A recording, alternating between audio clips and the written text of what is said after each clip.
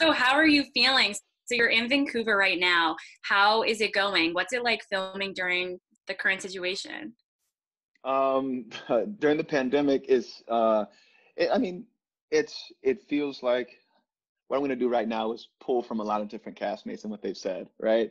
Okay. Um, no need to be original right now. I think that it's complex, right? Because we're really disconnected and it's all of those things. But when we get those moments to be on set and see each other and communicate with each other, like Mary said in another interview, those connections and those moments are deeper because we're starved for them in our own ways.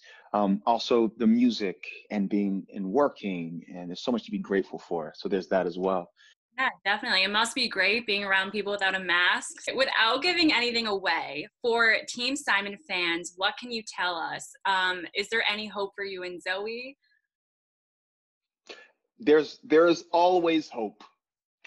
that's, Right. That was that's, really good. that's So, in season one interview, you said that Simon had some healing to do in season two. Do we see that healing, or what do you think personally? I think that yes, we get to see some of Simon's healing. And I think that you get to also dive into other parts of Simon's life and his humanity that aren't just dealing with grief and that aspect of who he is. So I'm excited about the community and the world getting to explore those things as well. And this might be a tough one, but removing yourself from the character, are you more Team Max or Team Simon? Removing myself from the character. Actually, here's the thing. I don't I can't say that I'm more Team Max or Team Simon. I'm not a big fan of the team situation. But Okay. removing from myself from the character as John and these two people, I see the value in both of these guys. And I see that they both have these journeys that they're on and they're evolving in their own ways that are different but similar in ways. And uh I hope that they both find love, whatever that looks like. Yeah. Yeah. I guess fate will just, time will tell. Yeah. um, Fate, i.e. Austin, our showrunner. So yeah. exactly. um, so in which ways do you relate to Simon, or like which ways are you not similar? Which ways are you similar?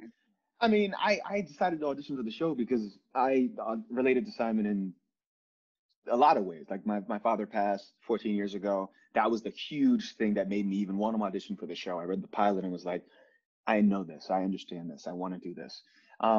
And after that, this idea of this healing process that he's gone on, it's similar to something that I've been through in my own life, and even to some of the romantic things, like those are echoes of my own life as well. But I think that where Simon and I are different, I think that I am more joyful.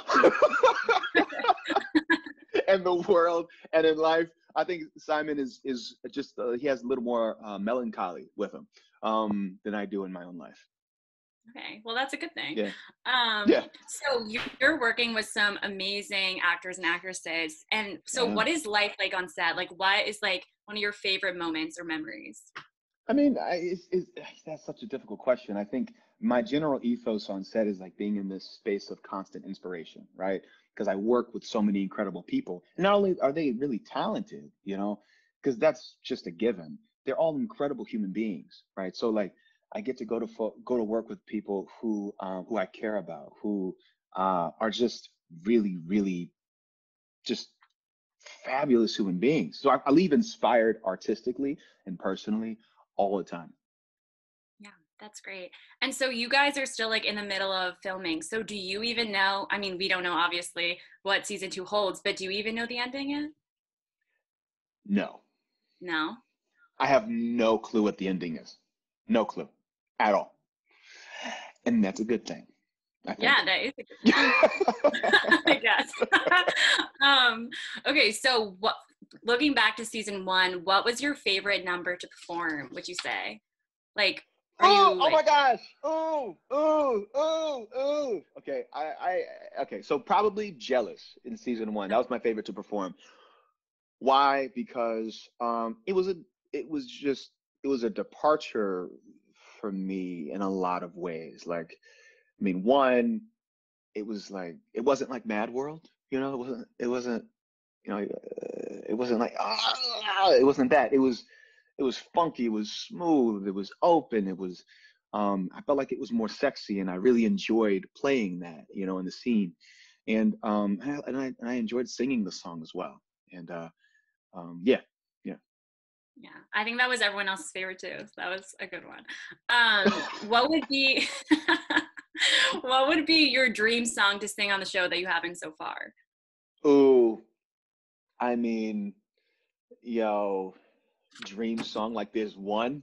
No, I'd love music, so that's just a difficult question. But what I'll say is this: um, in this season, I get to sing some songs that I love, that I really, really love, and I'm excited for people to hear those. Um, if there's a genre of song that I'd really love to sing more of, um, I think that I love soul music. Um, I love folk music, like singer-songwriter kind of music. Um, and uh, yeah, I think those would be the two that land on me so much. And the reason why is because with music like that, the lyrics are always so rich. You know, the lyrics are so rich and moving and powerful. So yeah. Awesome. I love that. So, saying this, do you guys have input, like creative input to pick with songs, or like is it really just up to them? I mean, no, we don't pick our songs. No, they do they do take time to get to know who we are and our instruments and stuff like that, and they glean parts of our personal life and they weave them into the fabric of the show, right? So as they do that, they pick songs that align with us in certain ways and stuff like that. But we don't pick the songs. We get the script, the song is there, and we get to learn it and we get to do the doggone thing. Comparing this project to other projects, what's different about Zoe's Extraordinary Playlist than other projects you've previously worked on? No, I'll say this. This is not, I would not say that this is my element.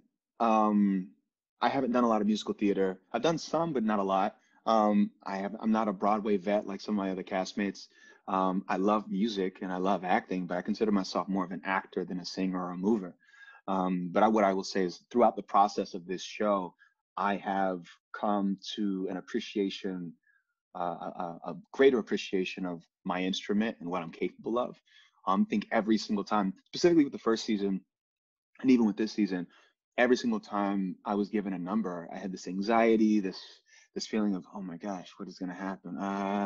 And every single time I got to stretch myself artistically, to do things that I didn't know that I could do, to sing songs that I hadn't had the opportunity to sing, to move in ways that I didn't know that I could move, and to learn to trust my artistic self. And in this season, I feel like all of that is continuing all the more, and I'm really happy about that. Yeah. So after doing this, would you consider maybe doing some more musical stuff in the future, like Broadway or something? No. Absolutely. Thank you so much for taking the time to speak with me. Of course, of course. Yeah. And Thank good you for luck taking with the the time to rest of talk to filming. me. Thank Thank you. you.